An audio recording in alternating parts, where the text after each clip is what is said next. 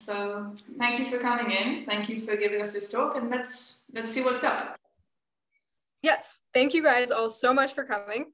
And I am absolutely delighted to tell you about tree adjoining grammars and how to parse them. So this talk is going to have two halves. The first half is introducing the tag formalism for people who haven't seen it yet. And the second half will be giving a parsing algorithm for tag that looks a lot like CKY. So for those who already know tag, I'm just going to bore you for the first half of the talk, and I apologize for that. Okay, so before we go into tree adjoining grammars, let me give some quick motivation. So why do we care about a new grammatical formalism? Well, I mean, the real answer is because we're formal languages theorists and it's fun. But I would be remiss if I did not tell you the official justification for tag, which is that some people have argued that natural language is not context-free because it contains something called cross-serial dependencies. These are structures like this from Swiss German, where you have some number of nouns followed by some number of verbs. So if you translated this word for word into English, I believe it would be Hans the house helped paint.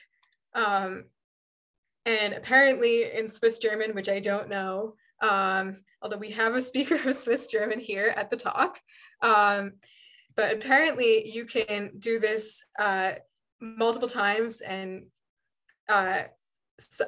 subject to processing constraints. I believe you can do this to any depth that you want. And that takes this form of something that resembles the language WW for W in sigma star, which is not a context-free language. So if you conclude that language is not context-free, then you might say, okay, let's move up one level in the Chomsky hierarchy. Let's try context-sensitive languages. Well, there's a problem here, which is that context-free languages have this really nice O of n to the third parsing time. And then as soon as you go up to context-sensitive languages, it's NP hard. So it'd be really nice if there were something in between these two levels that still had a polynomial parsing time, but was more powerful than context-free grammars. And it turns out that such a thing exists. And we call these mildly context-sensitive grammars. And there are formalisms such as tag, and also a couple equivalent formalisms like CCG and lig, which I won't go into in this talk. And it turns out that there's even more going on inside this Chomsky hierarchy, because there's another formalism called LCFRS that's even more powerful than tag, but still less powerful than context-sensitive languages. So all of these things in between context-free and context-sensitive are called mildly context-sensitive languages. And they're really cool, and it's really too bad that they didn't make it onto the official Chomsky hierarchy. Questions before I show you what a tag is? This is super interesting. And actually Makoto Kanazawa has this theory, basically, that the Chomsky hierarchy is kind of in the wrong spot. And this sort of starting from Chomsky, you should start from Smulyan's elementary formal systems. And I'm trying to convince him to write a paper on this, but I haven't yet. And it's a super interesting topic, I think. But yeah, I've just been talking a lot about this particular thing, and it's just super cool. And yeah. That was a classic more. That's right. It was a classic more of a comment than a question. Okay. No, I would love to talk more about this later, because I'm also very interested in possible alternatives to the Chomsky hierarchy. But since there's many slides, I'd better continue. Okay, so now I'm going to show you the tag formalism. So just as a quick overview, tags are made up of something called tree fragments. And they have two rewriting operations, substitution and adjunction. So let me show you tree fragments first. So in context-free grammars, we usually write rules like this, but you could also take these same rules and write them like this, as tree fragments, where each CFG rule is just like a chunk of a parse tree. So in CFG, each of these tree fragments is one level deep. But in tag, they can be any size. So the like grammar rules in tag are going to take the form of these tree fragments. And so you can think of each tree fragment as like a rewriting rule. Can you guys see my mouse? Yeah, we can. Could I have a question? Yeah.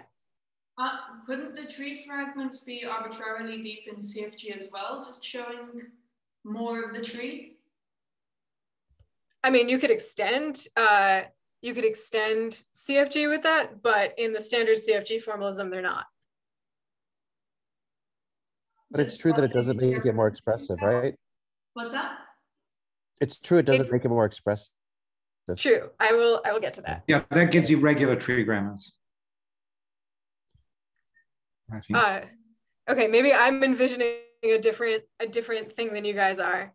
So I think Gail's talking about RTGs or tree substitution grammars, Right. which do generate more trees than CFGs, just not more strings. Huh. I think I don't know what I'm talking about. I'll let you carry on. There was a discussion in the Discord about this where I was very confused, and my confusion was clarified by Alex a few weeks ago, if that would help. Okay, I'm gonna get back to the talk just because there's like a whole lot of slides to get through, and I want to make sure that we actually get to the parsing algorithm, especially since I started late. So yeah, so you can think of each of these tree fragments as a rule in your grammar. So like this tree fragment here says VP rewrites as this whole thing. And so, as I said, tags rewrite using two operations, which are substitution and adjunction. And substitution is the same rewriting process as in CFGs. This is probably what you were thinking when you saw the tree fragments.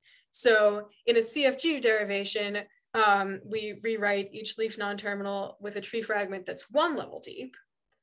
And in tag, we rewrite each leaf non-terminal with a tree fragment of any size. So this is just like normal CFG substitution. You take a non-terminal, you replace it with a tree fragment. And here, the example I gave is just another use of these, which is that with a larger chunk of the tree, you can capture the subcategorization frame of the verb put, that it has to take a PP headed by on. But that's just an aside.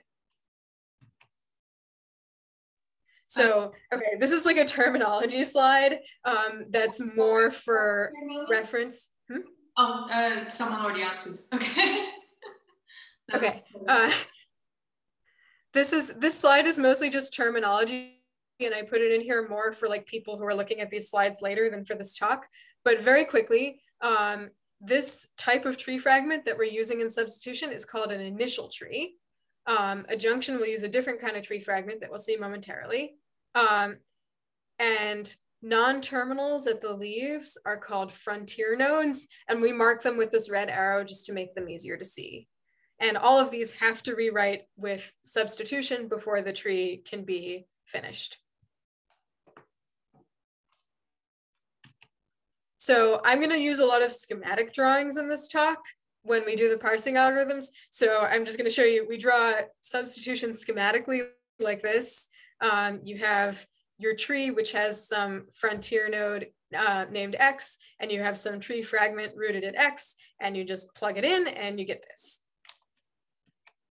So as we've already discussed, this process closely resembles a CFG derivation. And you can, in fact, just build an entire tree using substitution. So some of you might ask, or maybe like have already been thinking about, why do we need adjunction? Well, it turns out that if tags only allowed substitution, they would be formally equivalent to CFGs. And so it's adjunction that really gives tags their additional power. If you had a tag with just substitution, it would be called a tree substitution grammar, which is its own formalism. And as I think Alex was just saying, it generates the same strings as CFGs, but different trees. Okay, so now let's look at adjunction. So substitution inserted a tree fragment at the bottom of a tree. Adjunction is going to insert a tree fragment into the middle of a tree. So you've got this sentence here, Justin fired a laser. And what you can imagine is that you take this VP that I've highlighted in blue and you grab it and you pull it apart. So you're making the tree into two halves. And once you've pulled it apart, you can just squeeze your new tree fragment in there. And that's what adjunction looks like. It has, so you'll notice that the tree fragment that we're adjoining has a VP at the root and also a VP at what's called the foot. And that tells it how to attach to the existing tree. So another terminology slide that I'm going to go through kind of quickly. The tree fragments used in adjunction, these things, they're called auxiliary trees as opposed to the initial trees that we used for substitution. And they each have a footnode. That's basically it. Okay, so if you guys are unclear about how adjunction works, this is definitely the right time to ask. Sorry, we're having this big side discussion, but yeah. I'm totally missing the side discussion. I'll have to read it later. Okay, so I'm going to assume, if nobody says anything, that you guys all understand adjunction. Can I ask a question about adjunction? Do the two things in blue always have to be the same type? Like yes. I see. Yes, because like when you're sticking it into the original tree here, like, and you sort of pull the two halves of the tree apart, they're both going to end up with VP. I guess you could invent some other grammatical formalism where that's not the case, but since you're like just focusing on one non-terminal in the tree, then yeah, it has to be the same non-terminal. Sorry, I didn't explain that clearly. Does that make sense? I think it makes sense. Okay, cool. This is what we're allowing. It's the definition. Okay, so now we've got another schematic picture. And so we represent adjunction schematically like this.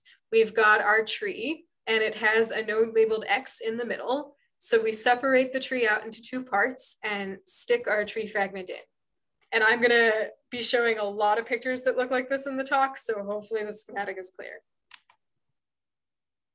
Okay, so I want to give an example. I think we've got time for an example, yeah. So here is an example of a language that cannot be generated by a context-free grammar. It's A to the n, B to the n, C to the n for n greater than equal to 0. And here is a tag that generates this language. It has one initial tree and one auxiliary tree. So let me show you how a derivation works in it. So we have to start out with an initial tree rooted at S. And there's exactly one of those. So we choose that one. And now derivation ends really whenever you want it to. As long as there's no frontier non-terminals, derivation can end at any time, but you can also keep going as long as you like. So let's adjoin something in here. And we have to pick a non-terminal to adjoin it at. Well, there's only one choice, so we're going to pick this one. And so we adjoin our auxiliary tree in. Cool. Okay, let's do adjunction again. Now let's try adjoining at this middle node S here. So we do that and our tree grows, and now you can see we've got A, B, B, C, C. So this is looking pretty good, right? Something's not looking right to me. Okay. Maybe that was the point. Couldn't we adjoin in the bottom blue S now and get a sequence that isn't A and B and C N? Yes, exactly. That is what the next slide is. Yeah, so yes, that is exactly the right question. What is to stop us from adjoining in the wrong spot? And so then I go through an example that's like basically the same as you said. The first two steps start out the same. We start with the same initial tree. We adjoin at that same single S. But now, what if we were to adjoin at this bottom S? Or alternatively, what if we were to adjoin at the top S? But the example shows the bottom S. So what happens? Well, now we've got AB, C, C, which is not good. That is not the language that we wanted. So yeah, Gail, you're completely correct about this. So the solution here is to mark some nodes as no adjunction. So you see I've taken the auxiliary tree and I've marked the top and bottom nodes as no adjunction.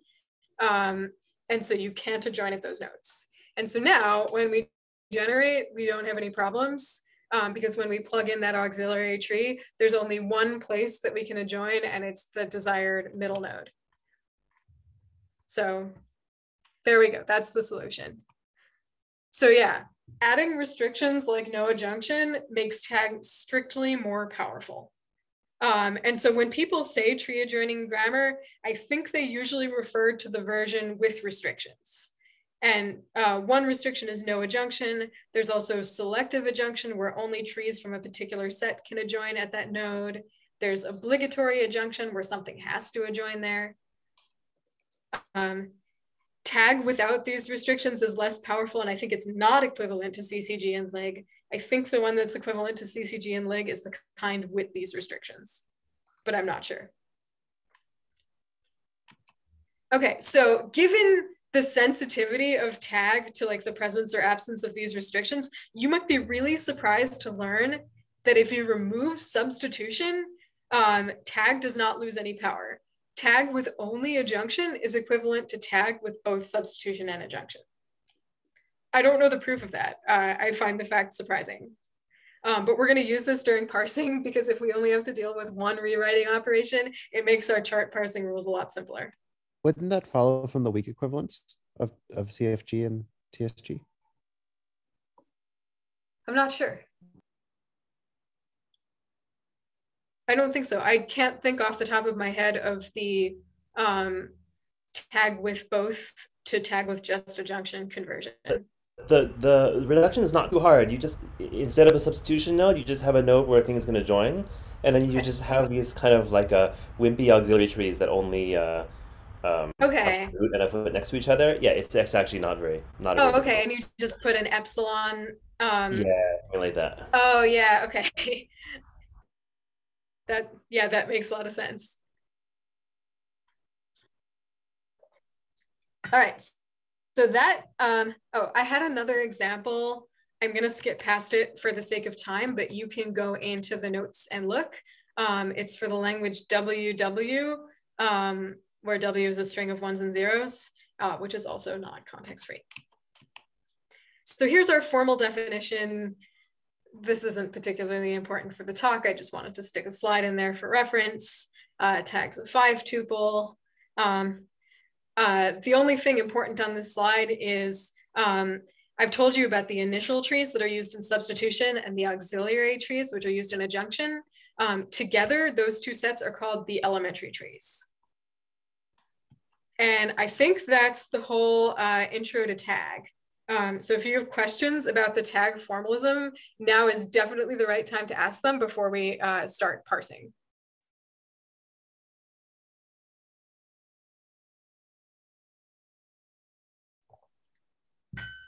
Okay, I'm going to continue. Okay, so I'm going to show you an O of n to the 6th time parsing algorithm. I think all the tag parsing algorithms are O of n to the 6th.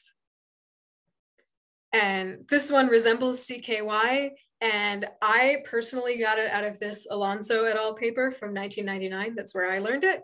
But I believe it was invented in the 1980s. Most of the work on tags was done in like the 1980s by Aravind Joshi's lab. Okay, so before we do tag parsing, since the tag parsing algorithm is going to look like CKY, I thought it would be useful to just like write out CKY as a review. So as you guys recall, CKY is a dynamic programming algorithm for parsing context-free grammars.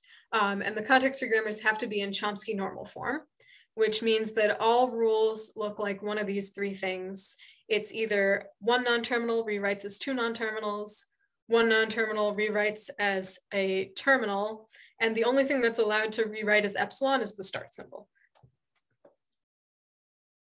So we have inference rules that we can use to build up the parse. So this actually, so I'm going to use a lot of this notation, this deductive parsing notation. So if people have not seen this before, then I want to take time to go through it. So at the top, we write the premises, and at the bottom, we write the conclusions. So if the premises are true, we can infer the conclusions. So these are our initialization rules. If S goes to epsilon as in the grammar, then we can infer an S from 0 to 0. And if our string has 0 length, that lets us finish parsing, otherwise it's not useful. Then we have an initialization for our terminal rules.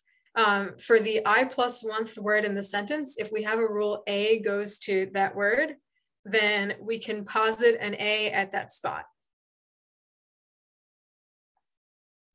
And the indices I are noting the spaces between words, not the words themselves, which is why we have I+1 here.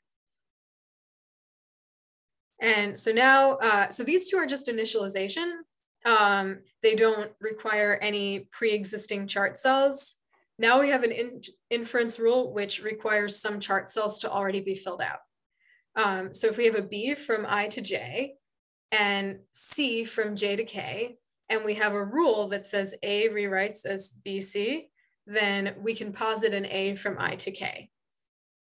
I'm assuming that everyone's familiar with this algorithm. I apologize for those who aren't. So this is mainly just to introduce the chart parsing notation. And then we can write our goal, which is that we want to find an S from 0 to N. And if we find that, then we've succeeded at parsing.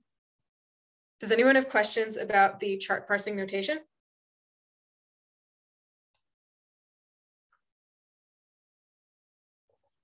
Okay, cool. So here's our plan of attack. Our goal is to develop a tag parsing algorithm, which looks like CKY. And so when I first saw this algorithm, I was super, super confused by it. And it took me like many, many hours staring at the paper to understand why this algorithm worked. So I'm going to walk you through the intuitions that I basically went through when I was trying to understand it. And so the first question I asked when trying to understand this is, why can't we just use CKY to parse tags? Why wouldn't it work? And as we explore why it's not going to work, that will help us develop the intuitions that we need to adapt CKY to tags. And so once I've given you those intuitions, then we'll cover the actual formal details. So before we begin, we're going to make some assumptions about the structure of our tree fragments. We're going to assume that all of our tree fragments are binary branching. This is similar to the Chomsky normal form constraint in CKY, although I don't actually know anything about tag normal forms. And we're also going to assume that our tag only uses adjunction, not substitution, but it'll be easy to extend the algorithm later if we want to. And we will ignore constraints like no adjunction for the sake of brevity, but those are also really easy to add into the algorithm later. Adding non-binary branching trees is harder to add into the algorithm later, since this is a CKY-like algorithm. Okay, so let's look at our first intuition. So our goal, once again, is to develop parsing rules which look kind of like the CKY parsing rule, where we take two constituents and like merge them together based on a rule to get a new constituent. So in the CKY rule, the deduction rule parses an entire CFG rule at once. And so one thought for what our tag rules might look like is maybe the tag equivalent should also parse a whole tree fragment at once. Well, if we try that, we run into two issues. The first issue is that it's going to mess up our binarization. If we try to parse this whole tree fragment at once, we basically have to like flatten it down to one level, at which point you get something in this case with 4 children instead of 2 children at each node. So then you can't use a CKY style thing. But the bigger problem is that if you have a tree fragment and you want to parse it, something might have gotten adjoined inside it. And so it might be sort of split into multiple pieces in your parse tree. So if you try to parse this fragment all at once, and it's got this Y inside of it, your parsing algorithm is just going to get confused. So the first intuition then is that we want to split our tree fragments up into their component CFG rules. So if we have this auxiliary tree in our grammar, then we're going to split it into 4 CFG rules. And we're just going to do a little bit of bookkeeping. We'll label each one with gamma, the tree that was in this tree is gamma. And we'll label it with a number saying which CFG rule it is. I seem to have mislabeled some of these because I've got P gamma 2 here and P gamma 3 here. That's a mistake. This should say gamma 2. All right, questions before I move on to the second intuition? Uh-oh, no questions. That could either mean you all understand it or you're all really lost. One question. Okay. If we know how to normalize CFGs, can we normalize tree adjoining grammars at this stage? I actually don't know how to put a tag into normal form, but I don't think that putting it into a normal form would help us with parsing. Unless the normal form somehow made everything just be one level deep. The majority comments other than that are that the slides are great. I would like to take you back 2 slides if possible. Yeah. To this one? Yeah, could you just go through this a little bit slower? Why would we be flattening this? So imagine that we're trying to parse a whole tree fragment at once. Yeah. So then we're going to have something like this, where like, I guess this is something that got substituted in or adjoined in. See, this is pretty hand wavy at this point because we're just trying to build up the intuition, and this doesn't look like a tag parsing rule yet. But I was imagining something where, like, if you want to write a rule like this, and you're just and this part, instead of A goes to B, C, is instead of that, it's like a whole tree fragment. Mm-hmm. Then somehow these chart cells are going to have to look at the whole tree fragment, which means they're going to have to like vary over all of the things of the leaves. Like they're just going to have to look at more than 2 pieces, basically. Yeah. And these are really just intuitions. So if like a particular intuition is not working for you, but you sort of buy into why we need to split it up into tree fragments, or sorry, split it into depth 1 rules, then you can ignore this part of the intuition if you like. Fair enough. Thanks. But yeah, if this whole thing, if why we don't want to do, sorry, if it's not clear why we want to do this, I can try to clarify it more. I'm all right with doing it anyway. Okay. Okay. So yeah, so once you've got it split up, then we might want to ask, how about now, can we make parsing rules that kind of look like this? So this parsing rule is going to have 3 parts to it. Here's our rule. So this is for, I did it as an example for this rule. So we've got our grammar rule, and then maybe we've parsed an NP from J to K, and we've parsed a P from I to J. Can we combine those into the PP? Why can't we just use CFG parsing at this time? And that's where we come to intuition 2, which is that parsing bottom up would require us to keep a stack. So let me illustrate that in more detail. Suppose we're parsing this tree right here. It's got exactly 2 tree fragments in it. It's got alpha, our initial tree, and beta, an auxiliary tree that was adjoined inside it. So imagine what happens when we're parsing this. So sorry, that triangle here is the bottom part. So we're parsing this bottom part of alpha. And we start parsing it using our CFG style rules. And everything goes okay until we get to this non-terminal x alpha 5, where beta happened to be adjoined. So what do we do then? Well, we're going to start parsing beta. But as we parse beta, we have to keep track of where we were in alpha so that we can resume parsing alpha later. So as we're going up the tree in beta, we have to just like keep a little note that says alpha 5 is where we left off. So then when we get to the top and we get to the root of beta, which is going to be x, then we can fill in the alpha 5. And then we can continue parsing the tree as desired. So great, we're done parsing. What's the problem? Why can't we use the strategy? Well, the issue arises when you've got more tree fragments. So this could have an arbitrary depth. So imagine the case where you've got 3 tree fragments. First, your initial tree was alpha, then you adjoined beta, then you adjoined beta 1, then you adjoined beta 2 inside of beta 1. So as you're parsing this, like as you're going up, first you're going to have to keep track of where you were in alpha as you're parsing beta 1.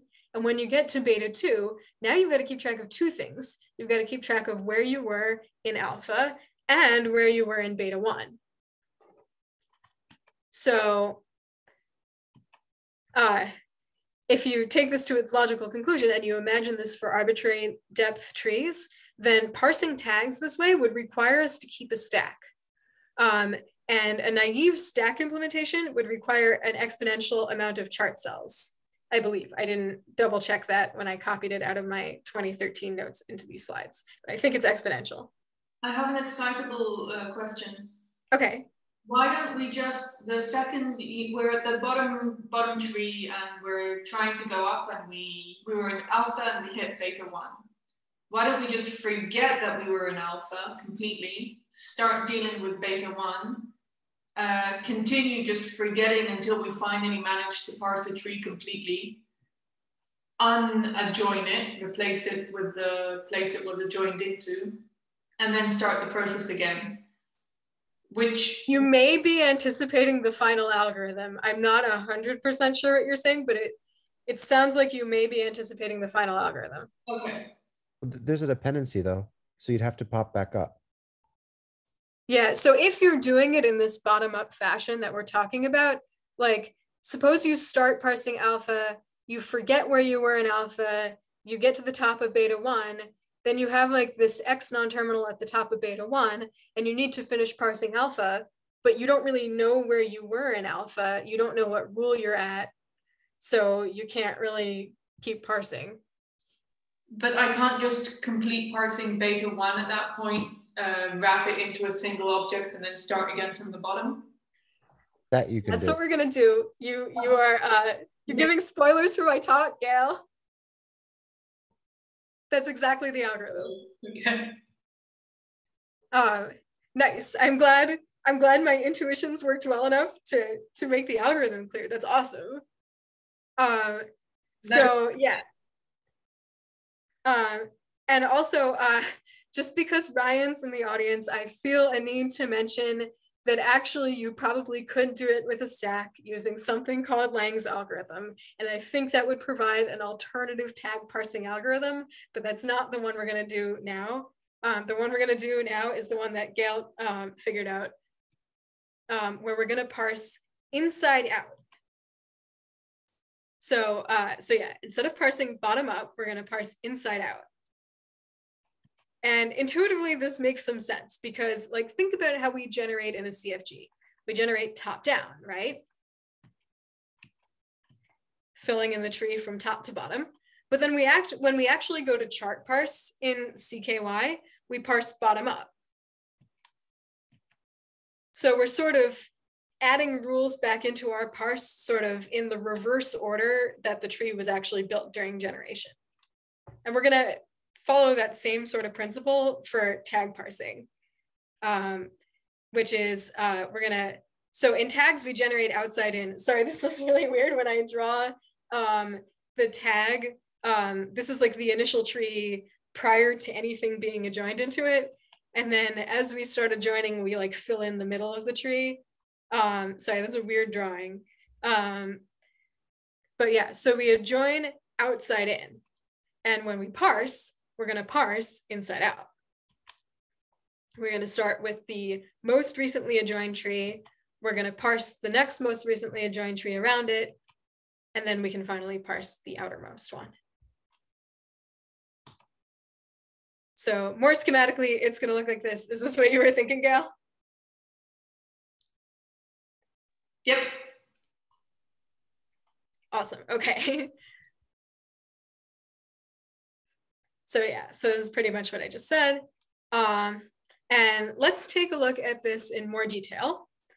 So suppose we're parsing our tree from earlier, which has two fragments, alpha and beta. We're going to start with beta. And since beta has nothing adjoined inside it, we can just parse it up using we can parse it bottom up using our ordinary CFG style rules. And then when we go to parse alpha, we can start parsing alpha bottom up. And when we hit beta, since we've already parsed all of beta, we can just add it in one chart parsing step. And then we parse the rest of alpha just in the normal bottom-up fashion. So we're gonna start looking at formal details and how to actually implement this. So this seems like a good time to pause for questions.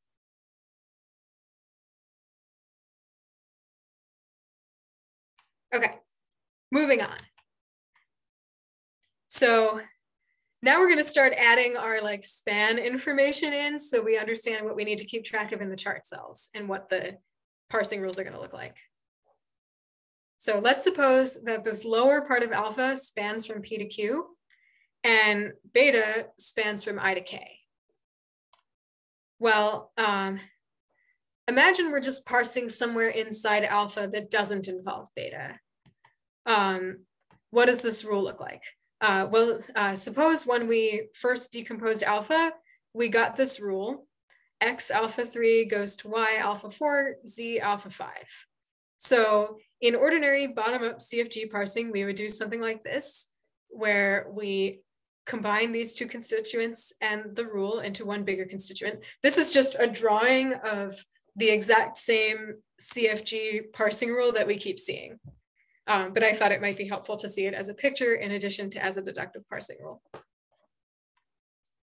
So what does it look like when we want to adjoin beta?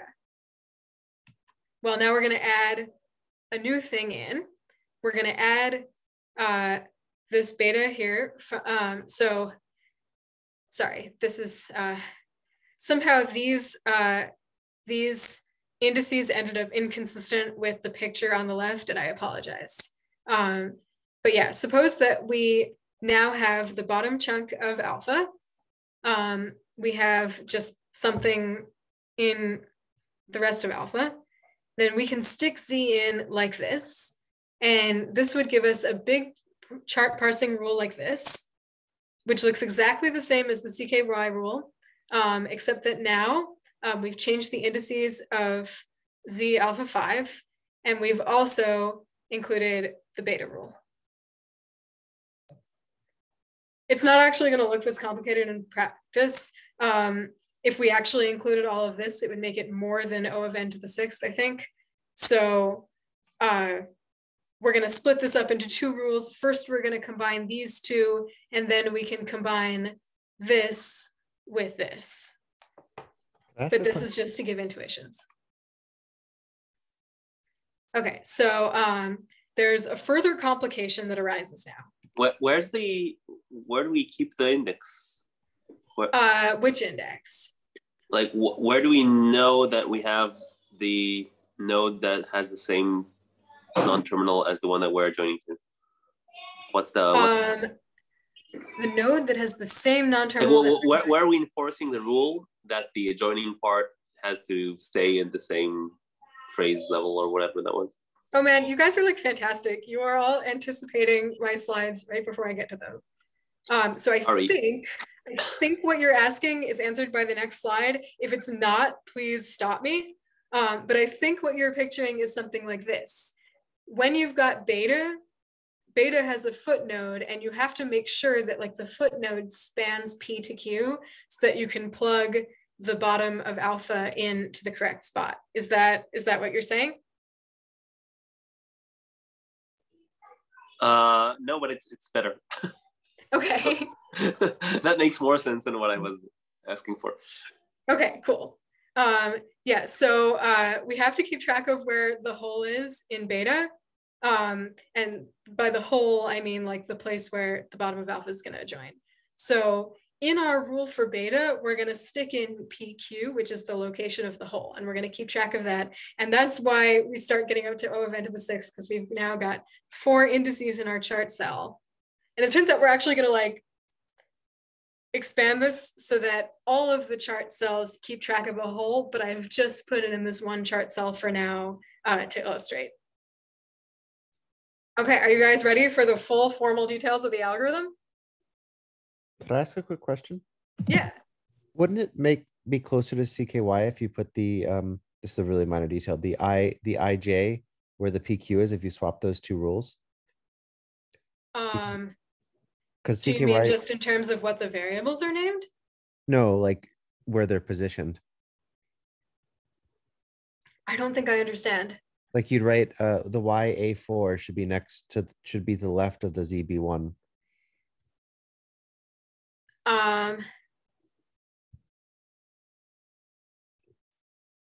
Because it's like, I don't know. It's like CKY, except you have this whole PQ. Yeah. Sorry, I think I don't understand. Like, you're not just asking like if we rearranged our deductive parsing. That's exactly what I'm asking. Yeah. Is there a reason I chose to put these two Z's next to each other because I thought it was clearer in the slide. Obviously, the order of the premises in the deductive parsing rule don't really matter.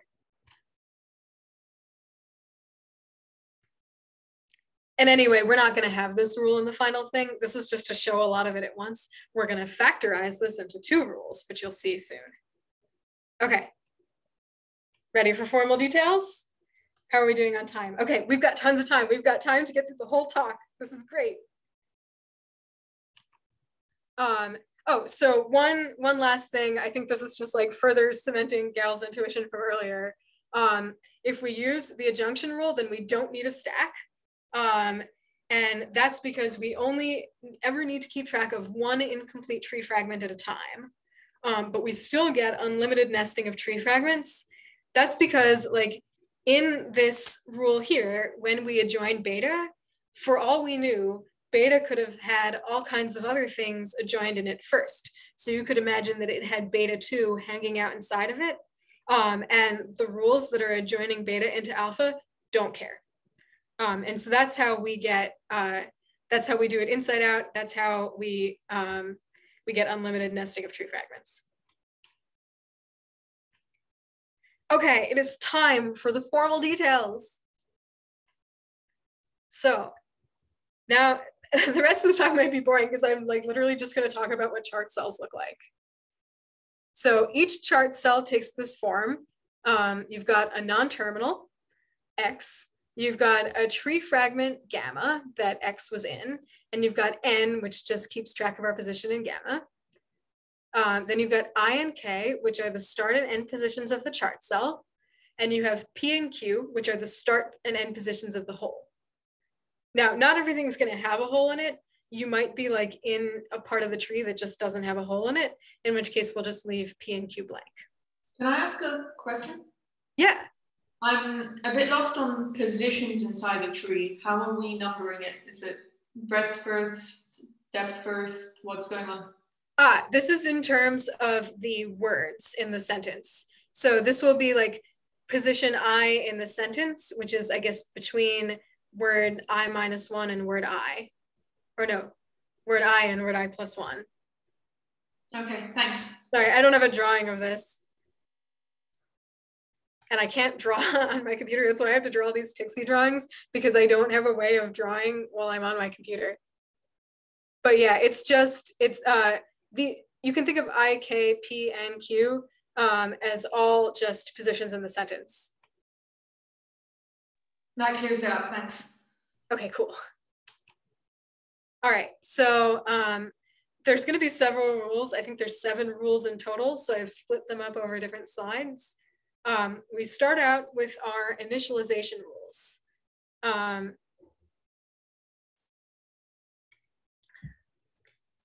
So this is like when you're writing your dynamic programming algorithm, this is just the initialization step before you filled in any chart cells. So none of these require different chart cells as the premise. So you've got a terminal rule, which is like the same thing as in CKY,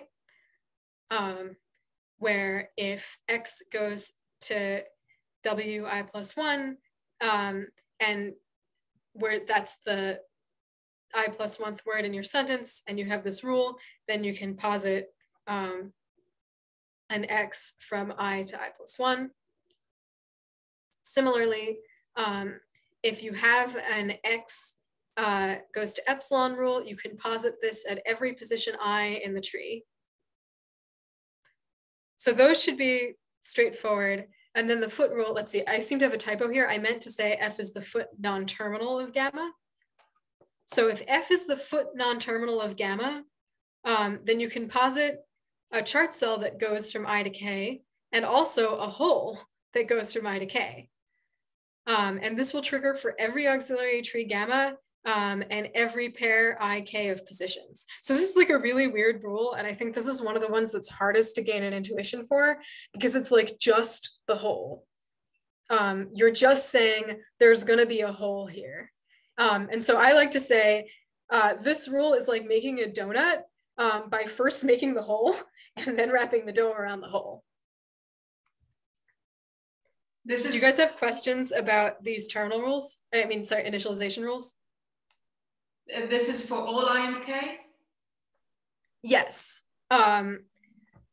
These, yeah, this will just sort of go and try every I and K and place one of these wherever it applies. And since the only premise here is that F is the foot non-terminal of a rule gamma, then yeah, it's just going to place it at every spot.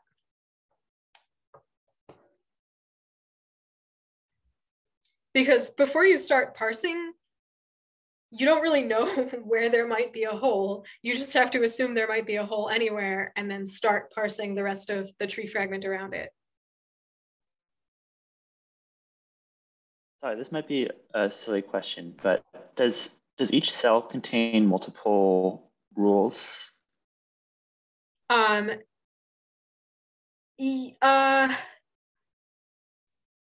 sure. Yeah. So it sort of depends on what you mean by. That's true for every CKY. You know, it sort of depends what you mean by this. Also, I apologize. Apparently, I completely forgot to put the PQ part in these rules. You should imagine here, and I'll correct this in the slides. You should imagine that there was a line and then dashes to say there is no hole. But yeah, so there's only going to be one chart cell that has F, gamma, IK, but you could have some like other inference rule that led you to posit the same chart cell. Is that what you mean? Okay. Yeah, yeah, sorry, that answers my question. Yeah, you can absolutely have that. And so if you're doing this, so I've just presented this as like a decision problem, like, does the tag generate this string or not? If you want to actually extract the parse, then you have to keep back pointers in your chart cells as usual. Okay, so now we're gonna do the CKY-like rules. These are internal rules, which is like, you're not doing any adjunction, you're just parsing stuff that's internal to some tree fragment. So, okay, another piece of terminology. In an auxiliary tree, you've got the path from the root all the way down to the foot, and that path is called the spine. And so you'll have some non-terminals that are along the spine, and then you might have some more non-terminals off on the sides elsewhere that are not on the spine. If it is on the spine, it's going to dominate the foot node and therefore the hole. And if it's not on the spine, it's not going to dominate the foot node and the hole. So when we're parsing some internal CFG-like rule, there's going to be three possible cases. In the first case, Y dominates the hole. And so then Y needs to be filled in with PQ. And you need to have posited a y with PQ, and you needed to have posited a z with no hole. And then you can infer an x from I to k, which inherits its hole from y. So it's also at PQ. And then the rest of this is just the same. This is just the grammar rule. This is the same, basically the same chart parsing rule we've been seeing the whole time. So then the next option is that z dominates the whole, and it's just the same, but in reverse. Now y doesn't have a hole and z does, and x inherits its hole from z. And then the third possibility is that neither one dominates the whole, because neither y nor z is on the spine of the tree. And in this case, you just posit x with a blank hole. Now I want to be... One question here, if I could. Yeah. The discussion of dominating the whole is actually just intuition, right? Because we're not checking if y or z dominates the whole. We're just saying, if you've got these rules, then this is what you get. Okay, that's a really good question. So actually, you can infer this just from the grammar, because you have your tree fragment and it's already been broken up into pieces. And so you can just look to see which non-terminals were on the spine. And so you can know in advance that y was on the spine and needs to have the hole filled in. But isn't it effectively marked in the grammar? Like you could have that rule and you could have, it could dominate both holes, like you could have in different places. There's only going to be one hole per auxiliary tree. No, per tree, but I mean like that the rule x goes to yz could have a y dominate the whole and a z dominate the whole, and those could both be in the same grammar. Yes, but all of these are subscripted with the specific auxiliary tree that it came from. Oh, I see. So there would have to be some other auxiliary tree delta that Z was subscripted with. And it wouldn't be. Trees only have one hole? Wait, sorry, I didn't hear it, Gail. Can trees only have one hole? Yes. The auxiliary trees have exactly one footnode, and so that's going to result in exactly one hole. And if I could return to the first question, does that mean that in order to apply these rules, we should first be testing if Y or Z are indeed on the spine? Yeah, you probably want to do that. Although, honestly, I think you should just be able to get it for free. Like if you're parsing up the tree, but yeah, no, you do need to test it because that will tell you which one to copy PQ out of, but you don't even need to look at the grammar. You can just have like a rule in your code that looks and says like, okay, if PQ is filled in on Y's side, but not Z, then you take it from Y. If it's filled in on Z's side, but not Y, then you take it from Z. And if it's filled in on neither, then you don't fill it in either. Okay, so you don't actually worry about the spine. You just you don't actually have to do any calculations on the grammar for this. I think you pretty much get it for free. Cool. Yeah, and I could have written this as one chart parsing rule where I had some like complicated rule at the bottom that says like max of the holes, and like if this were like P1 and this were P2, I could say something like max of P1, P2, where that means that it's filled in or something. But I felt that dividing it into 3 cases was easier for demonstrating what's going on. Okay, we've got one more chart parsing rule. Are you guys ready? Yep. Okay. We're gonna do the adjunction rule. And this is basically the same principle as the picture that we saw earlier, where we, but now we're like just combining beta and the bottom of alpha. We're not doing anything else here. So suppose you've got the bottom of alpha, or I guess it's gamma in this example. But in our picture earlier, suppose you've got the bottom of alpha, and it's an x from I prime to k prime. And it might have its own hole, PQ, or it might be blank. And now you've got beta, which has to have a hole. It has to have a hole from I prime to K prime, so that you know you can stick this I prime to K prime thing in the hole. And then you can combine them and get a new chunk of the tree from I to K, which inherits its hole from the bottom tree fragment. So we're done. That's it. That's tag parsing. And just for runtime stuff, this is the most complicated rule. It's got 6 different variables in it, I prime, K prime, I, K, P, and Q, and you're gonna have to range over them from 0 to n. So that gives us a runtime of O of n to the 6th, and that's our complexity. One question. For those who are new to this deductive parsing notation, it's really great because you can always just read off the runtime directly from the parsing rules by looking to see how many different variables there are. Great. I have one question. Yeah. The X gamma and the beta root. Could you remind me which is which and why we have X gamma at the bottom and not beta root?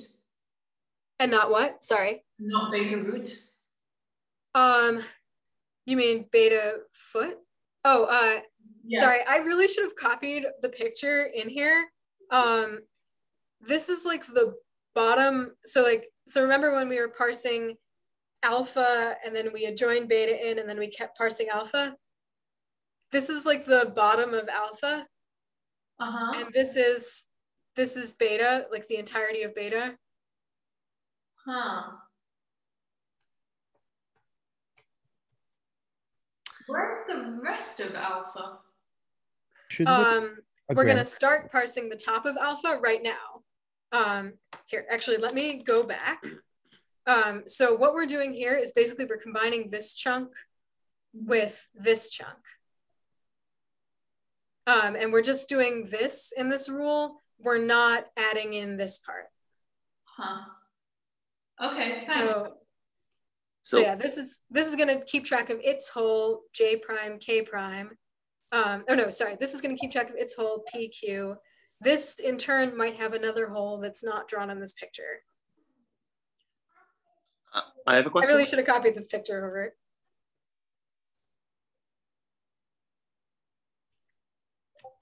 Can I ask something?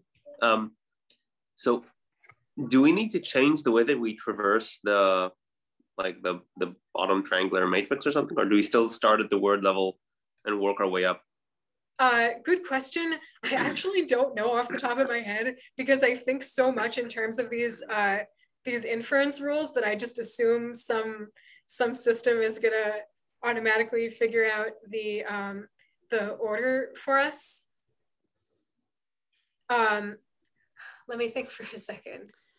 It sounds like it should work because it's inside out, but it's still kind of, I don't know. Yeah, I think you should be able to just go bottom up in increasing order of like the I to K span, and then.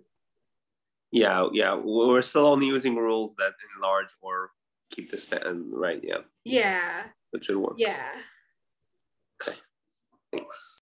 Yeah, you should just be able to go bottom up because you will have parsed the you'll have parsed the auxiliary tree. Yeah. Sorry, I can't give a clearer explanation, but I agree with you. You can just do bottom up. I think you'll have to be a little bit careful when you do that. It works, but you'll have to run deductive closure in each cell, right? Whereas CKY, you just have to do basically a matrix product to populate a cell. What's deductive closure? So you might, at a given cell, you might need to adjoin many times to produce the thing that would then feed forward in the parse. And so you may have to run, the foot rule and the adjunction rule and some of your smaller constituents.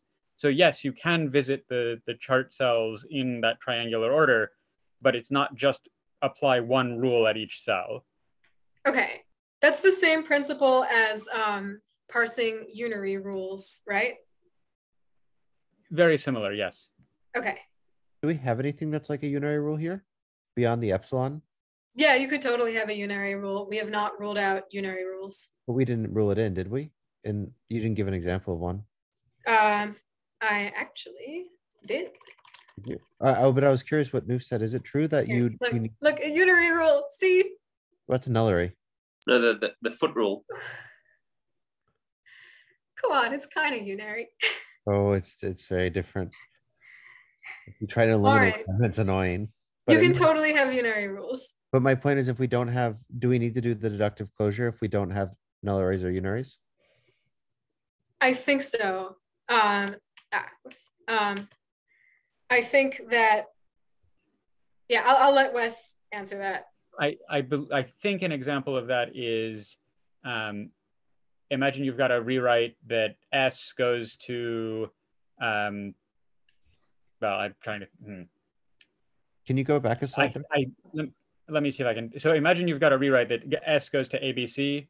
A is going to combine with a child from I to J, or sorry, A is going to merge with a child from I to J. C is going to merge with a child from J to K, and then a series of rules terminating in epsilon will replace B. I see. So you're using there's no. Yes. Great. Then I agree. I mean, I think that's actually a harder thing because it's not just the closure. You have to solve a weird weighted system to get rid of those.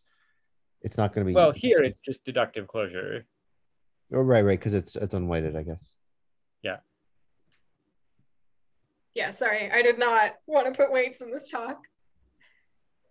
So could someone explain why it's not just the matrix product again then? Like maybe I'm just confused.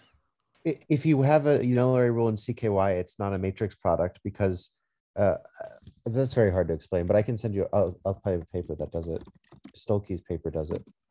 Okay, great. Because that's how I'm used to thinking of it as just as and I was thinking that this was quite similar, that it's really just a sort of more advanced idea of the matrix product, which I thought was kind of cool, but apparently it's more complicated. you might be able to, I think all of the other closure steps are dependent only on the grammar and not on the sentence. So you might be able to basically pre-compute the sort of matrix product-like operator, if you like. Right. So I can't think of this as like a parsing monoid, right? Where I just have the matrix as elements and then however I combine them as like combinations or something, right? It may be the case if you think of it as the grammar will tell you the star operator of that monoid. Oh, okay. Yeah, okay, that's what I was missing. Whereas in CKY, there's just a fixed operator. Right.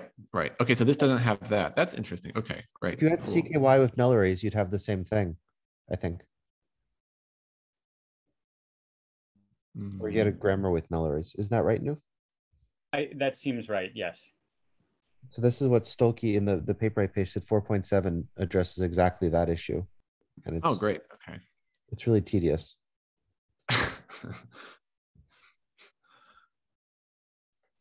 I'm gonna turn off screen sharing.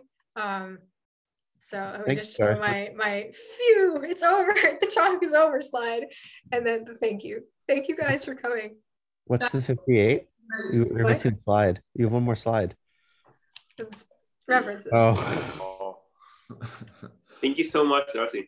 Thank you. Yeah, no, I mean, I'm still here and I can actually leave the slides up. I just wanted to like formally conclude the talk before we just like spend a while discussing, although this is fascinating and I can stick around indefinitely. So I had a question based on what Noof was saying. Do I need to have nullaries to make tag as powerful as it is? Could I remove them like I could in a CFG? That's a good question. Are any of the like actual tag experts in here still? No, it looks like David had to leave. I suspect you could. You could always just fold it. You could just like merge it with the other rules. It sounded like we were using epsilons. Like, do you remember the conversion that David suggested for removing substitution from the grammar and only including adjunction? It sounded like that relied on the existence of epsilon rules. Yeah, but you could always remove them afterwards, right? Like I could have an FSA construction that relies on epsilons and then later remove them. I don't know. The cost might be that your grammar is like the output grammar is exponentially big in the size of the input grammar. Yeah, that's right. It gets gigantic. It can get bigger. Yeah, it can blow up. Well, there's a difference between like linearly blowing up and just like every rule combines with every other rule. But that's also true of even like, regular grammars, right? Like they can just get gigantic if you're not careful with the epsilons. Not with epsilons, not with determinization. Epsilons, I don't think will blow up exponentially.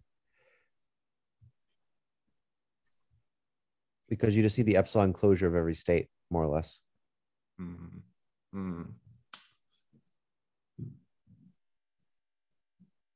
Yeah, I don't know about tag. I'm not a tag expert.